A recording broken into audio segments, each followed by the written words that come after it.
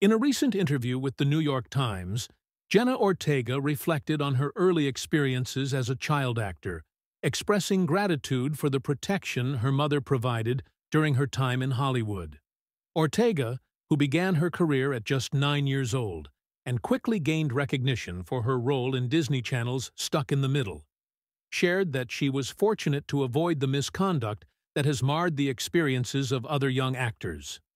Ortega's mother played a crucial role in safeguarding her daughter's well-being, watching over her closely on set. Although Ortega didn't watch the recent documentary series Quiet on Set, which sheds light on misconduct behind the scenes of Nickelodeon shows, her mother did, and the experience was an emotional one. She called me saying she was so grateful that things were okay and that she was there to witness everything, Ortega said. While Ortega was spared from the darker side of the industry, she acknowledged that the world of child acting is inherently challenging. "You're putting a child in an adult workplace," she explained, noting how her upbringing in Coachella Valley might have been vastly different had she not entered the industry so young.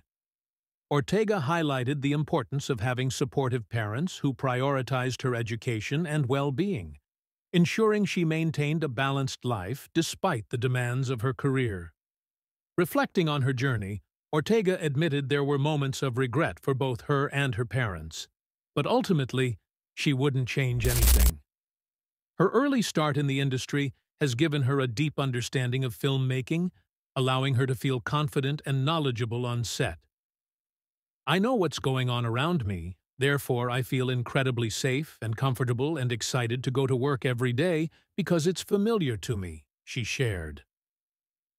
Looking ahead, Ortega is set to star in Tim Burton's highly anticipated film Beetlejuice, which will premiere at the Venice Film Festival before its theatrical release on September 6th.